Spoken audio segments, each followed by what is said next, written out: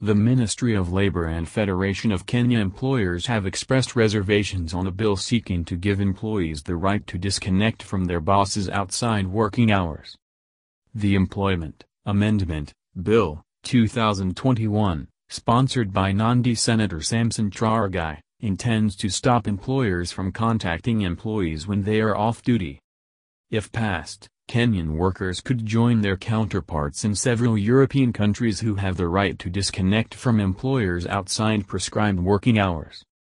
Employees in some European Union nations are legally entitled not to respond to emails or work calls outside official working hours.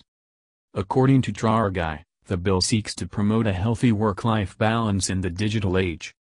On Wednesday, Labour Cabinet Secretary Simon Chelugui and FKE's head of advocacy Stephen Obiro said the bill in its current form was not entirely good for the Kenyan workers. In submissions to the Senate, Chelugui nonetheless observed that some of its provisions will aid in bridging the gap in current labor laws. Chelugui, who appeared before the Senate Committee on Labor and Social Welfare, said the proposed bill ought to have been subjected to due process as prescribed in the Labor Institutions Act, 2007 and be considered by the National Labor Board to fulfill the provision for tripartite engagement. He further said the adoption of the bill in its current form might lead to a series of disputes in the labor sector. The bill, if adopted, will pose a challenge in fostering harmonious relationships. For instance, employees would be exposed to victimization and mistreatment at work whenever they disconnect, he said. Obiro appreciated the intention of the bill, especially in light of the new normal presented by the COVID-19 pandemic. He echoed the CS's proposals calling for broader stakeholder engagement and more comprehensive amendments. On February 1, 2022, Belgium became the latest European nation to effect similar rules as more than 65,000 government employees now have the right to make themselves unavailable at the end of a workday. The employees are legally entitled to not respond to emails or work calls and completely detach themselves from work save for exceptional circumstances. Other countries like France and Italy have some form of right to disconnect.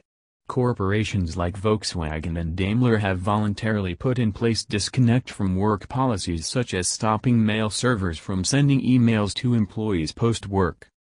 On November 25, 2021, Portugal banned employers from contacting employees by phone, message or email outside of their shift hours as part of new laws brought in to promote a healthier work-life balance amid a rise in remote working.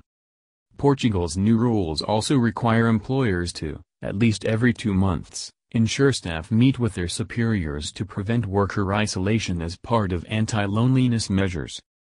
Employers are also to pay workers for additional personal expenses incurred while working at home, such as electricity or internet bills. The rules further stipulate that employers are responsible for providing workers with the appropriate equipment to do their jobs remotely. Parents of young children can work from home with children up to 8 years old without having to arrange in advance with employers. The European Parliament in November last year proposed an EU-wide law that would protect workers who wish to disconnect.